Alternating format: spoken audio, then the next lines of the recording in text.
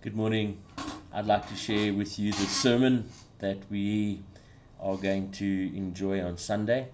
And I pray that as I preach to you this morning the word, that you will be blessed and that God will grant you grace in everything that you do. I welcome you in the name of God the Father, Son, and Holy Spirit. Amen. This morning I am sharing from Exodus chapter 14, verses 10 to 18. Exodus chapter 14, verses 10 to 18. Let us hear the word of God. When Pharaoh drew near, the people of Israel lifted up their eyes, and behold, the Egyptians were marching after them. And they feared greatly. And the people of Israel cried out to the Lord. They said to Moses, "It is because there are no graves in Egypt that you have taken us away to die in this wilderness. What have you done to us in bringing us out of Egypt? Is not this what we said to you in Egypt? Leave us alone, that we may serve the Egyptians. For it would have been better for us to serve the Egyptians than to die in this wilderness." And Moses said to the people, "Fear not, stand firm, and see the salvation of the Lord, which he will work for you today. For the Egyptians whom you see today, you shall never see again. The Lord will fight for you, and you have only to be silent." The Lord said to Moses, "Why do you cry to me? Tell the people of Israel to go forward. Lift up your staff and stretch out your hand over the sea and divide it, that the people of Israel may go through the sea on dry ground. And I will harden the hearts of the Egyptians, so that they shall go in after them. And I will get glory over Pharaoh and all his host, his chariots and his horsemen.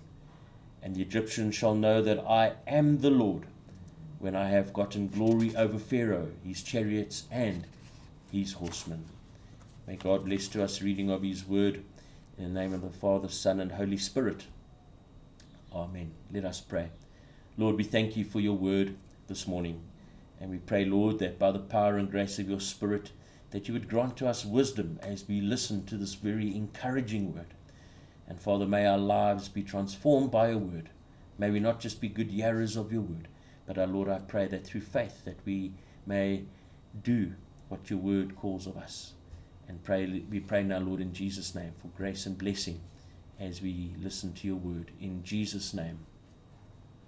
Amen. It reads in Exodus chapter 14, verse 14, "The Lord will fight for you, and you have only to be silent." The Lord had rescued Israel from their slavery in Egypt and brought them out with much wealth. But when they saw on the horizon a great sandstorm of the horses and chariots of the Egyptian army in hot pursuit, their hearts failed for fear.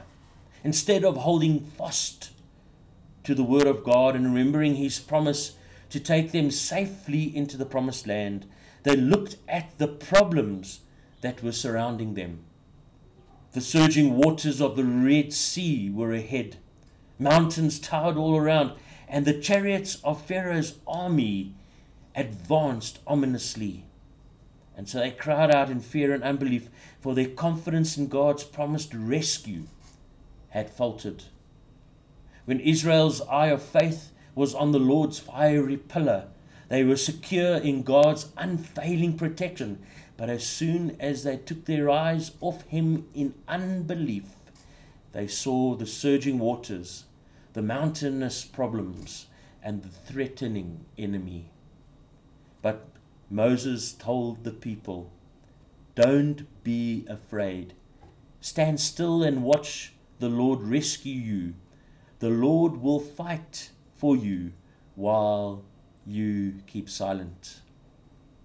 The Israelites are in a seemingly impossible situation, but it was a situation brought on by the Lord himself.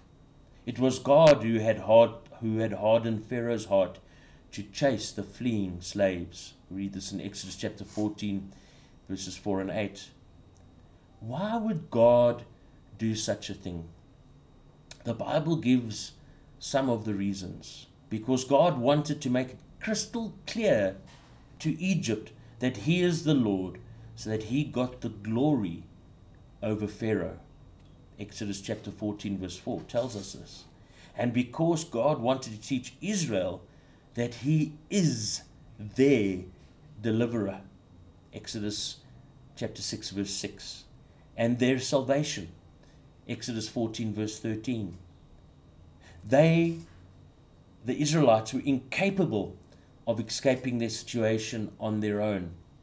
They needed only to wait for God to move on their behalf. And several times in Scripture, God reminds them of this, and He also reminds them of this in Psalm 27 verse 14. The battle appeared to be between the Egyptians and the Israelites, but it was rather a battle, and in reality it was a battle between the Egyptians and the Lord. Exodus 14 verse 4. The lessons that we as Christians can learn from the Exodus account can be powerful and life-changing. When Christians trust in God to fight their battles, it enables them to evade what often accompanies conflict, that is, panic, fear, and hopelessness. There are times when we can see absolutely no way around a problem, just like Israel when they were cornered. It's quite possible and probable not one of the Israelites ever imagined that the massive sea was going to be divided down the middle, providing them with a way of escape. When Christians believe God's word, 2 Chronicles 20 verse 17, they learn that no battle is too difficult or colossal for God to deal with on our behalf. Joshua chapter 1 verse 5. Moses gives a review of some of Israel's history in Deuteronomy chapter 1. In his summary, he reminds them of the importance of having courage and trusting God at the edge of the promised land. 40 years earlier, the Israelites had spied out the land and concluded that they were unable to come up against the Canaanites, who were too big and too strong in their eyes. Numbers 13, verses 31 to 33, we read this. Due to that generation's lack of faith, they were not allowed to enter the promised land. Moses tells the new generation to avoid the father's lack of trust. Do not be terrified. Do not be afraid of them. The Lord your God, who is going before you, will fight for you as He did for you in Egypt, before your very eyes. Deuteronomy chapter 1, verses 29 to 30. As God's people obeyed in faith, they would find triumphs at every turn.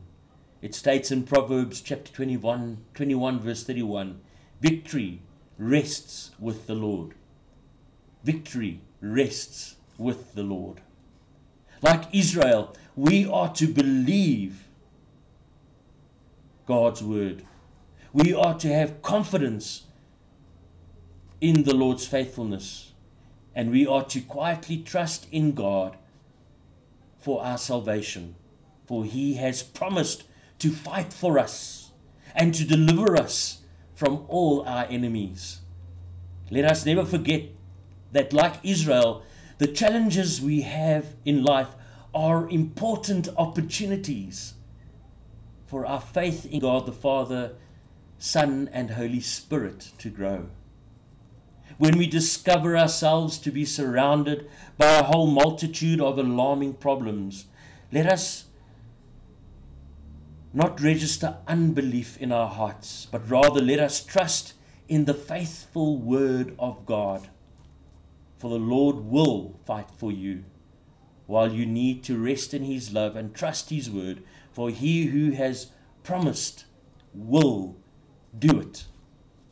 That God will fight our battles means we do not have to be filled with anguish, be anxious, or be discouraged when bad things happen in our lives.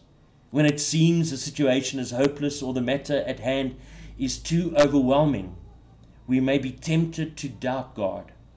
But Christians must remember that no problem is beyond the scope of God's sovereign care for His children. He has promised to take care of us. In Philippians chapter 4 verse 19, make good plans for us. Jeremiah 29 verse 11, and to love us beyond measure.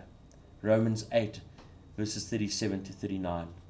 Finally, when we celebrate the sacrament of Holy Communion, we are reminded each time that when we were silent, that our God, through Jesus Christ, our Lord and Savior, fought the good fight for us. Humanity faced a hopeless future, and our backs were against the wall because of sin and evil. But fortunately, the Lord looked upon us with great and unconditional love, and like He made a way for the Israelites against the Egyptians, so He made a way where there seemed to be no way.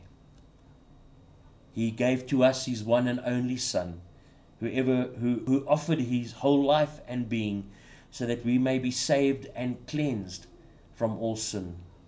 He gave His body and blood so that we may no longer suffer the hopelessness of sin and evil, but that we may have life, and that we may have it abundantly.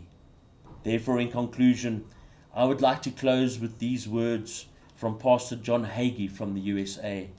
Have peace and know that the Lord will fight for you. The Lord's ways are not our ways, but in the end, He will bless you in such a manner that only He can get the glory. For all will know that it is the Lord who blesses you. Let me repeat that. Have peace and know that the Lord will fight for you. The Lord's ways are not our ways, but in the end, He will bless you in such a manner that only He can get the glory. For all will know that it is the Lord who blesses you. Amen. Let's pray. Almighty God, thank You for Your word.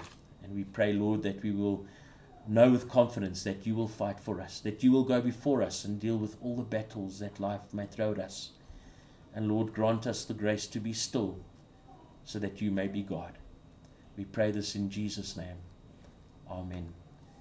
May you continue to have a wonderful day, and may God bless you in all that you do. Goodbye.